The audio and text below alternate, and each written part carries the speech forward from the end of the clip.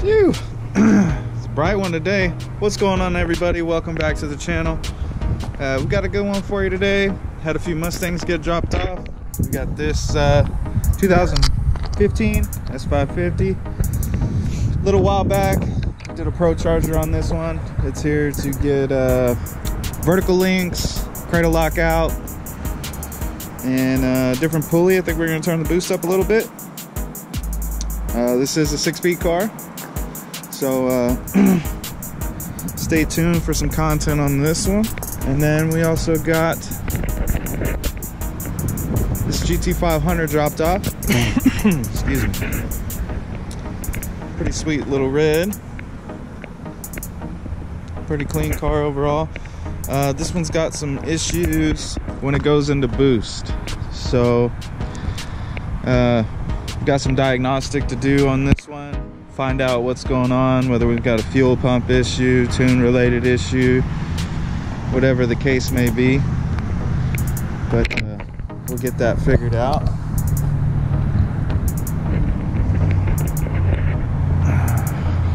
Let's walk around the side here into the shop.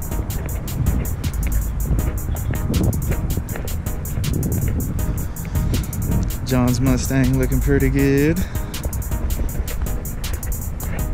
Look down right there, you see some intercooler piping. Maybe a little intercooler action. I'll have an update on what all that jazz is here soon. And then we have this Denali truck poking out. It's in for a K&N intake, and then with these big tires on it, unfortunately, it doesn't fit on the dyno, so we're going to be street tuning this one.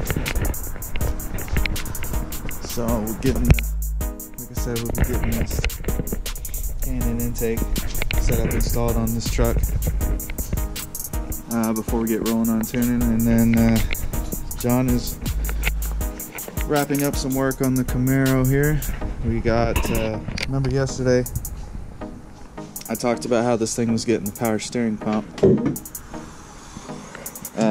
We didn't end up replacing the pump due to the fact that it wasn't actually the problem with the power steering leak. It was the actual rack and pinion itself. So we got that changed out, and we also did outer tie rod ends real quick due to they were pretty wore out. So that'll tighten the suspension up nice for the customer, and we'll get this one back home soon. But that's going to be it for what we got going on today, so stay tuned.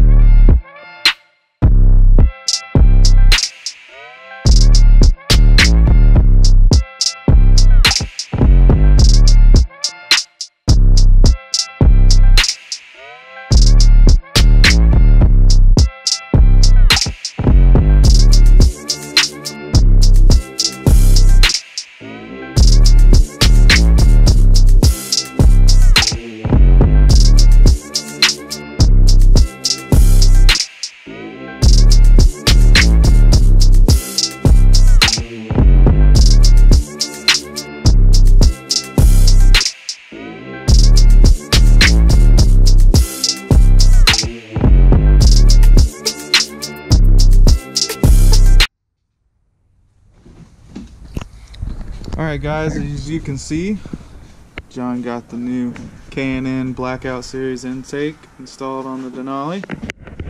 Looking mighty fresh. You know, even got the carb legal sticker on there. All that K&N goodness. So now that we got that wrapped up, gonna back the truck out and hook up the old HP tuners and give this thing some more horseflowers. Stay tuned. Alright guys, so we're on the way back to the shop. I'm just been out tuning this 2004 Chevy Silverado in paint for a big truck. She boogies. Knock the laptop down. But yeah, just wrap this thing up. We're heading back to the shop with it. I think it turned out really good. You know, the big thing with these trucks, these big lifted trucks, is you gotta really pay attention to your spark tables, spark knock, and you know, with the big tires on them, it's a lot of load on the engine, so you can make more power with them. You just gotta be mindful and you know, pay attention to your spark knock and your fuel. And you know, with these being direct injected, there's a little bit more involved, fuel timing and so forth. But I think the customer will be very happy with this. We went ahead and left the DOD on. You know, he does take this on the highway on long road trips and stuff, so having that DOD on is going to help him maintain a few miles per gallon versus turning it off so it sounds like a V8 all the time. But that's going to wrap up the Chevy Silverado with the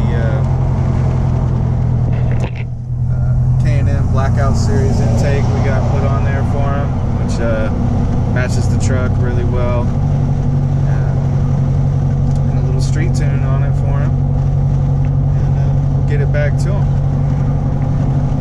Today we're chasing the issues with the GT500, and we're pretty sure we found it. So we did some diagnosing, and we pulled the fuel pump hat out. As you can see, it's currently out.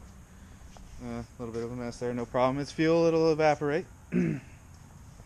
And what we actually found was one of the pumps is bad. So one way that you can do some testing, just for future reference for you guys if you ever run into a problem with the GT500 or a Ford product with dual pumps in it, is in the back here. You have two fuel pump modules, one on each side, and if you unplug those fuel modules one at a time, and if the car's fuel trims start going crazy or it dies, they let you know that, hey, that pump's not working. And then, you know, from there you can pull your fuel hat apart, replace the bad pump, fix the problem. But we believe after everything that we've done, we've discovered that one of the pumps is in fact dead. So we actually have a test pump in-house that we're going to replace that pump with. And if we put it all back together and the car runs good and fuel trims stay where they're supposed to be at wide open throttle, then we know that for sure is the problem. And we'll get a new DW pump ordered for him and get that installed and get the car back to the customer.